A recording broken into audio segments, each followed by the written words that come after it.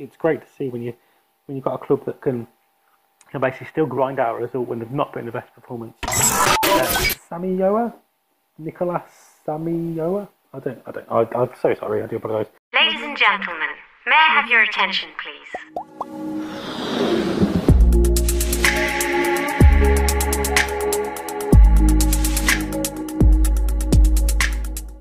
Any Revs UK, all things Revolution from a UK perspective.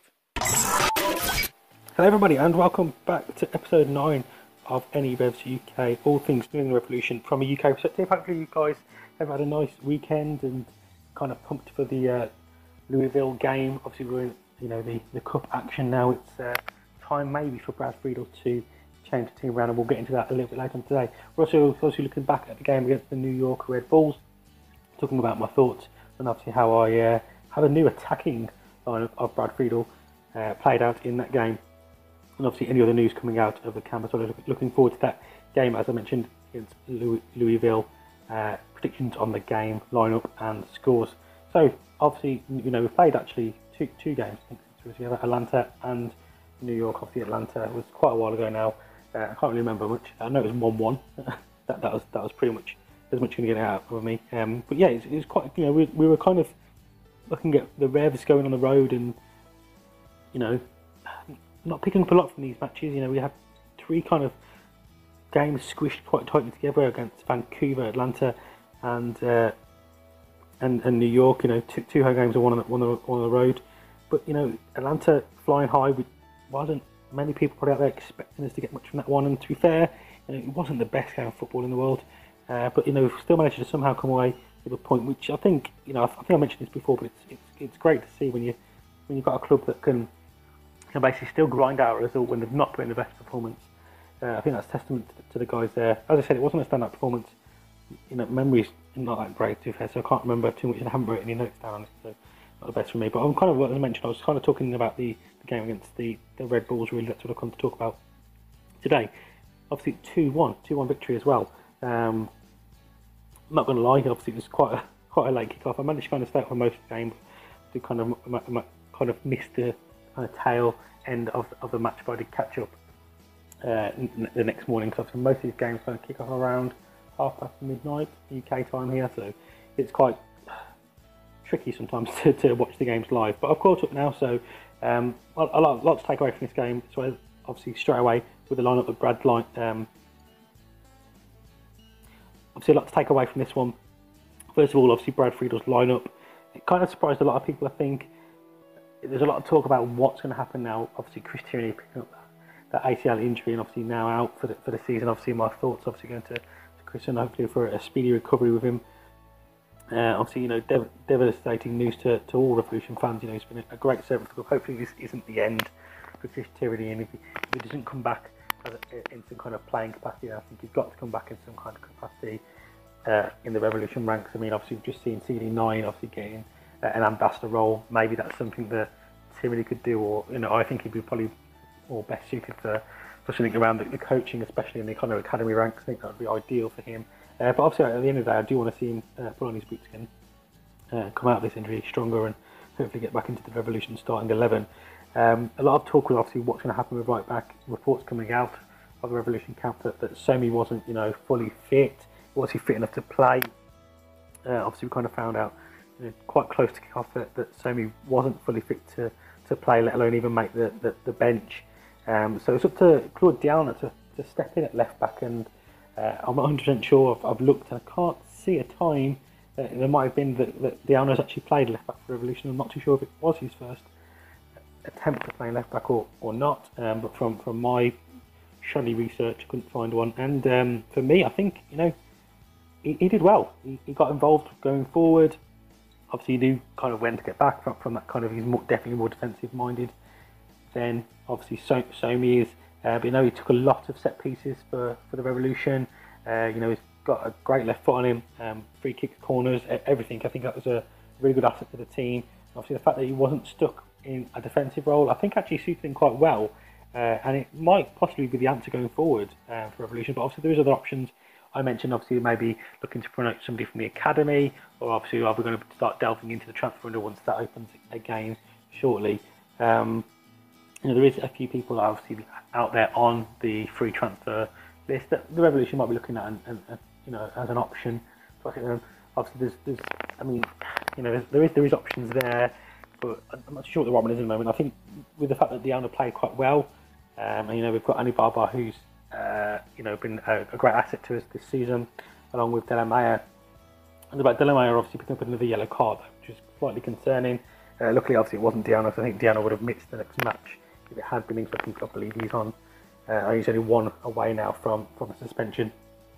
But yeah, there's definitely an option there. But then that also does leave us slightly short in the centre back role. If one of them pick up, then who do we play at left back if Somi's not back fully fit? And at the moment, the question obviously hanging over Somi's head is, is he actually a left back? Because he definitely looks more like a left wing back, if anything. Not a very defensive-minded wing back. He gets caught out of position far too much. You didn't see Diana getting caught out of position, out of position that much during the game. He kind of knew what his defensive role was. He did join in the attack when he could, and he was effective as well. So I think it was a very, very solid performance from him.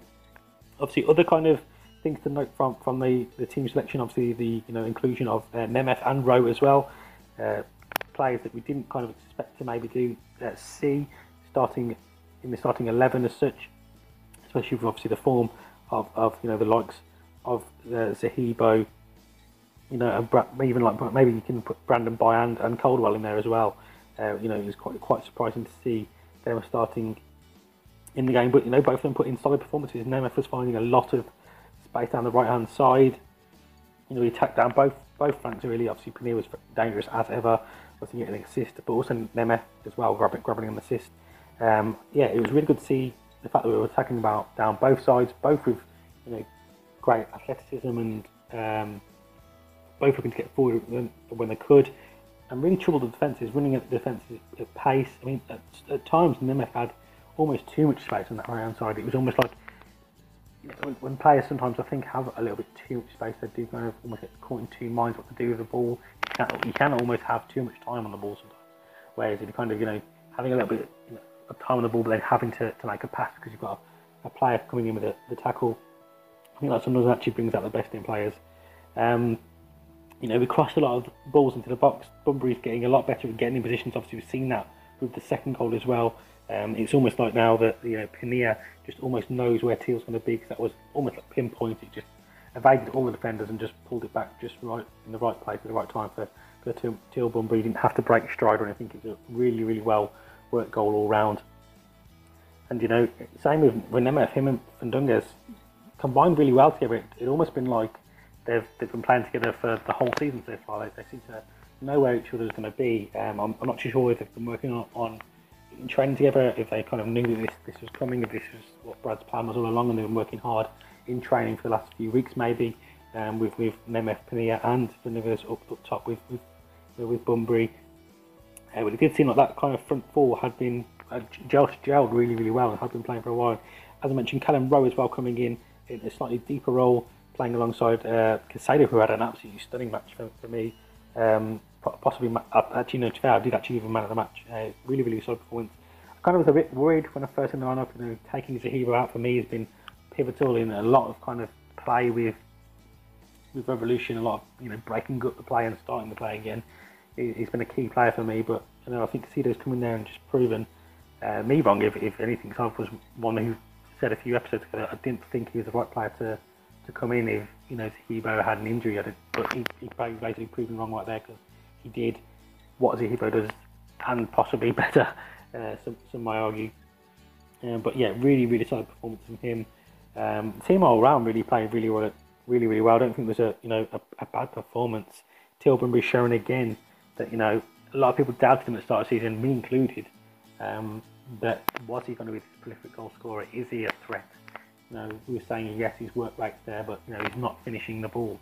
He's now got 8 goals. He's up there with the elite of the MLS top goal scorers at the moment. I think he's sitting 4th. Sixth. Sorry, 6th at the moment. So it's going to be really hard for Agudelo to come in now and regain that shirt. I mean, some might have said that it would have been his at the start of the season. Obviously, that's not how Brad's seen it. And he's given Teal the opportunity, and Teal's grabbed it with both hands, and it's going to be really hard for Agudelo to get back into the match, into the team. Sorry. Turner again, just pulling off some ridiculous saves. He's got to be, I mean, unfortunately for him, there is some top quality goalkeepers in MLS at the moment. But he's got to be at least in the conversation for the MLS All Stars team. He's got to be in the conversation and thoughts at least, because he's had an absolute stunning season, a rise out of nowhere really. Brad's obviously seen something in him, and he's as I mentioned about Teal grasping this opportunity. Matt Turner has done the same, if not better, than that. He's just been a revelation. Hats off to Brad, because players, people probably didn't see that. They weren't going to see that coming. It wasn't. Everyone kind of thought, it's going to be Conor Cody. It's that's the out number one pick. Obviously, he unfortunately he was on the bench. He was on the bench, which was pleasing to see for this match. But yeah, everyone kind of almost had him nailed on starting in goal, and Turner's obviously came along and said no, and obviously impressed Brad in pre-season, and now got the shirt rightfully so, and I don't think they're going to give it up. I think that's it now. I think Matt Turner is on number one, and rightfully so. Looking at this, obviously the statistics from the game, it was a fairly even game, to be fair. I think on the balance things we've got a slightly stronger team. Not at all times, obviously a very sluggish start, and obviously conceding, who'd have guessed it, a Bradley White Phillips header. I would say, the only one really at fault for that one was Andrew Farrell. I don't think Diallo would have, I can't really class him as his fault. Obviously the ball did come in for the left-hand side, but he was closing his man down, it wasn't like he wasn't doing his job, but Andrew Farrell just for me, just didn't track his man as well as he should do. He didn't put him under enough pressure, and it's quite an easy header at the end of the day for somebody so good in the air as well. So, and them kind of, must have seen reams and reams of tape of Bradley White Phillips doing pretty much exactly the same thing week in, week out in the MLS. So it wasn't like it was untoward or we didn't know it was going to happen. It's what happens all the time. The ball comes in from the end, he kind of drops off and cuts back inside. So yeah, it's kind of, only one I could probably blame for that one is Andrew Farrell. But other than that, again, he performed really, really well. Didn't really put too much wrong. I'm still a bit unsure. That one I would like to see, obviously, Brandon Bye given another opportunity. But obviously I'm not too sure what Brad's thoughts are obviously on that one. Obviously, he's not really done too much wrong at the moment, so it's kind of a bit uncalled for, dropping from the team. One thing I would note is that the passing accuracy of the team wasn't the best in this match. It wasn't the best for New York either. And I think New York played bad as well. We put them under a lot of pressure, dealt with a lot of situations really, really well. I think, that again their pass succession was really, really low. I think they was in the 56. I think we was in the 62 percentile. They still had 9 shots for us on target to our 10 and 6. So it was a close game. I think we edged out slightly on the possession as well. But it wasn't the best passing game of football. There was a lot of more direct football, I would have said, than anything. It was at some points almost basketball-esque. It was like kind of attack after attack. One team attacked, another team attacked. And it was almost at times, the defence that was keeping both teams in the game as the attacker kind of looked to break them down. So I think both defensive teams units did really, really well. I think obviously what Brad did in this one is obviously made us a more attacking threat with, Casido isn't as defensive minded as the Hevo. Canaro definitely isn't as defensive minded as Casido or Scotty Caldwell. Had Nemeth and Pania on the wings with Diego loves to just kind of almost have a free roll at some points. But yeah, it was almost like we've kind of played with 4 defenders and Casido every now and again. So it was definitely more attack-minded lineup that he kind of named, and obviously it worked. It worked really, really well. I think both halves we would have won the game. It was kind of definitely not an easy win. It's never an easy win against either of the New York teams.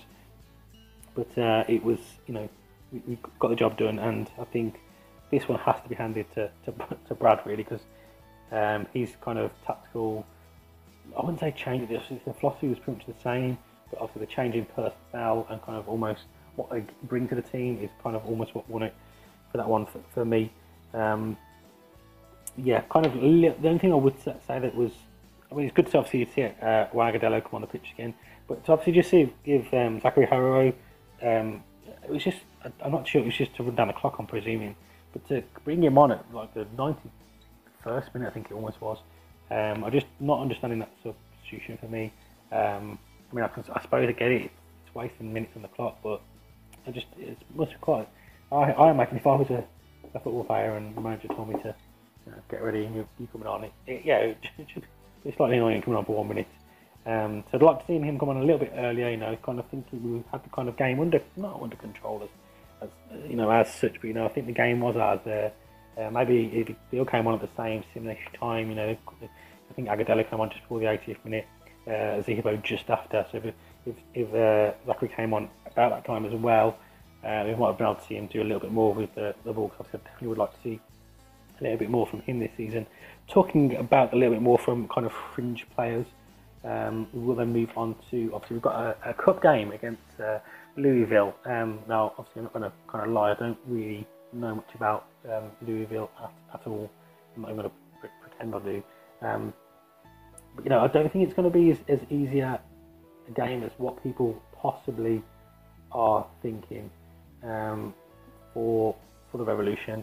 And also, obviously, I'm still really unsure about. I mean, obviously, from what Brad said in his pre-match talk, I think he's going to name a strongish side. I think he's taking the cup seriously. He wants to win it. One thing I do know is that they're in Group A of the. Oh my God, what's it even called? This is really bad. Is it UCL? ULC? UCL? UCL? UCL. They are sitting second as well. I think they've got 2 games actually in hand over Cincinnati and my other kind of. There's quite a few teams. I quite like a few of the teams in the league. I like obviously Tampa Bay Rowdies, Indy 11, Cincinnati, Pittsburgh Riverhounds as well. Charlotte Independent. There's some really, really good teams actually. Obviously Drogba's, Phoenix Rising as well, Orange County. There's a lot of teams that I kind of really like the look of, and obviously Las Vegas Lights as well are in there. So yeah, I mean I've mentioned promotion and relegation before in an episode touching lightly. I think it's definitely one for me to kind of go on a 40-odd minute rant at some point throughout the season when we've got nothing to talk about. But at the moment I'll say it for another day because that's my opinion, and I know it will ruffle a few feathers. But yeah, they're doing really, really well in the league. Obviously, you said sitting second just behind Cincinnati. I think they've got some games in hand off that one. Obviously, they've been in the cup for a little bit longer than we have now. I think they picked up a 5-0 win in their last time round. I think that was what they did. Yeah, I think it's 5. No, they played one this season, didn't they? They won 5-0 in this second round, and then they won 1 in their last one against St. Louis FC as well. And since then, they've had a league match against Cincinnati, which they did actually win 2-0. So they're actually, they've not lost a game in a while. They're on to a good run of form. It's probably not the best time for Revolution to play them. Obviously, especially coming off the back, obviously, of a quite exhausting game, I can imagine, against New York. There's a lot of energy being wasted there. That's why I do think there's going to be some slight alterations to the team. But I don't think it's going to be. I did post a tweet out earlier. If you don't follow me over on Twitter, it's @AnyRevsUK about the kind of starting lineup potentially I thought that Brad could name. And a lot of people reacted to it saying, I don't think it's going to be as heavily rotated as it as he kind of alluded to in that press conference, the post-game press conference. But I'm not too sure. He's got a lot of games. The team has played a lot of games. I think Pania is definitely going to be one to be rested. I'm not too sure about Zahibo now, because obviously he rested Zahibo. Does that mean that he was saving Zahibo for this game? So he wanted Zahibo to I think we will see. I think Turner won't start. I think it will be Cody in goal for this one. If Somi's fully fit, I think he'll come back in at left back. Hopefully, looking to see Brandon Boyle playing potentially right back, and then maybe a defensive partnership of Annie Barbar and I don't know how to pronounce his name. What's the other lad's name? The one that we've not seen. I'm really sorry. I probably should know his name. I'm going to try it.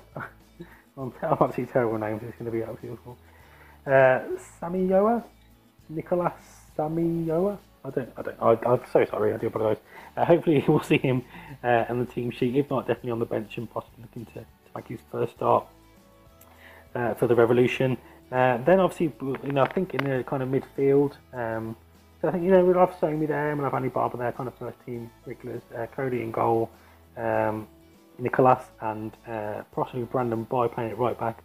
Then in terms of midfield, I think we will see Zahibo and possibly then Scotty Caldwell playing in that kind of, that's that kind of, I wouldn't say our first choice. I think our first choice now is possibly Casido and Zahibo when we play them two midfielders. I think we possibly will play them too. That is quite defensive minded, as some might say. But Caldwell does. He's a more box-to-box midfielder for me. He does get forward and back as much. He's not defensive minded solely. Then kind of in front of that, I think we will play the three and then the one up front. Kind of hoping that it will be it will be Brian Wright up top, possibly supported by Femi. I'm not too sure about that one. Not too sure about if Femi will start. But we could see Rowe pushed forward there, or maybe even Bai pushed forward, and Andrew Farrell playing right back. So yeah, I'm not too sure. Femi possibly on the right, Nemeth on the left, with Haribo supporting Brian Wright up top. I think that's quite heavily rotated, so I think there is a good chance that we might even see Agadello on the right hand side, then Zachary Haribo, Nemeth, and Brian Wright. So let's start again. Cody, because everyone's getting really confused now. I'm going for Cody in goal, right back of Brandon Bai in defensive central partnership. I'm going for Nicholas and Ali Baba, left back Somi if fully fit. If not, then I don't know what we'll do. Possibly Rowe there, who knows. Then possibly we're going to go for Zahibo and Caldwell or Rowe there. Agadello on the right. Zachary Haribo in attacking central midfield as the number 10.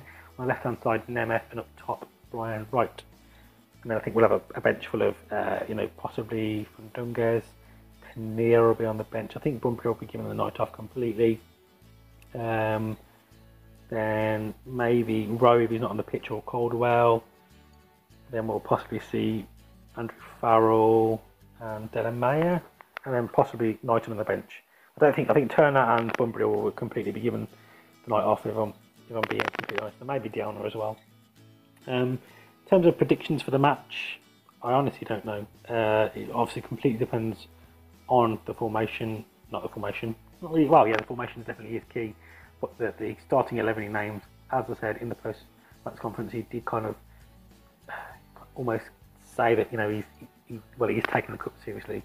So he may even name a full strength team. But I think this is an opportunity to give a few fringe players the opportunity to kind of get out there, get some minutes underneath their belt, and really show us kind of what they can do. And really, but I think he's still going to definitely name an 11, which he 100% believes is going to get the job done and get the job done easily, hopefully. So, but as I said, they're in a rich run of form at the moment. They're not a team to kind of be underestimated.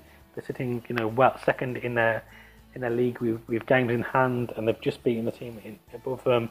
They're coming off with some really good results. One against Atlanta United's second team. We're there for a reason, so only time will tell what will happen with that one. Anyway, guys, I've rambled for far too long in your ear holes, as always, pretty much. Hopefully you've enjoyed this one. If you have, then obviously don't forget to show support by dropping likes, favourites, all that kind of good stuff. As I mentioned, don't forget to follow me over on social media, on Twitter at Revs UK, and I hope you have a nice week.